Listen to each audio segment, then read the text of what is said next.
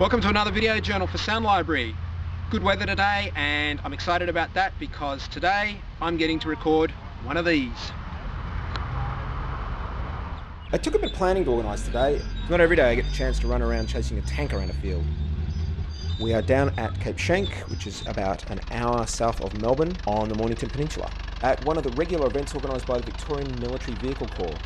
This group dedicates themselves to restoring and maintaining old military vehicles, and on days like today, they get to take them for a drive.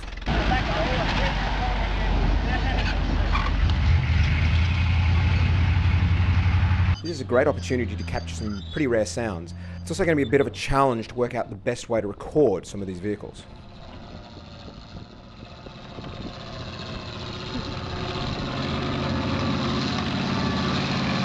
The biggest challenge was trying not to be everywhere all at once. If I reacted every time I heard an engine start, I would spend more time running back and forth than capturing useful material. To that end, I picked the biggest tank and started there. The big question is, where on something like this do you put microphones? I'm standing above, the engine, foot on the exhaust pipe. I'm actually going to attach them up here. This is a bit of trial and error. I've never done this before. Frankly, I think this thing's going to be loud enough that it wouldn't really matter where I put them.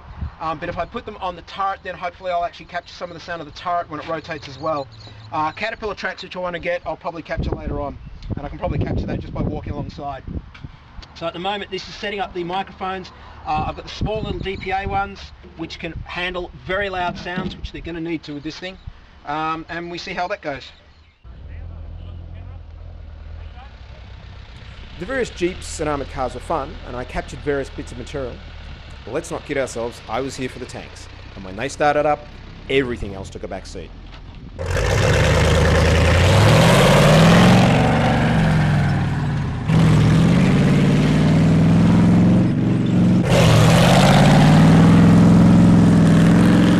I learned today that you can tell which way a tank is facing even if you can't see it. If it's facing away from you, all you're going to hear is the engine.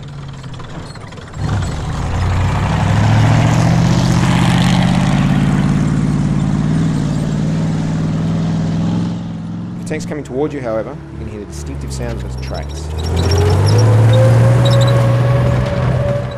That must have been a fairly terrifying sound to hear on the battlefield.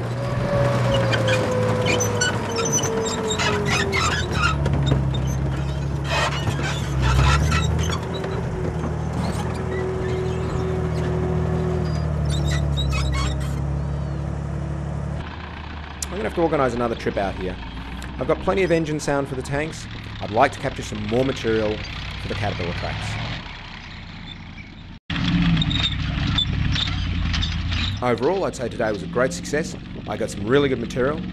I learned some important lessons about recording very loud vehicles. Learned again that I need to remember to wear more sunscreen. Now all I need to do is find a tank that has a working gun.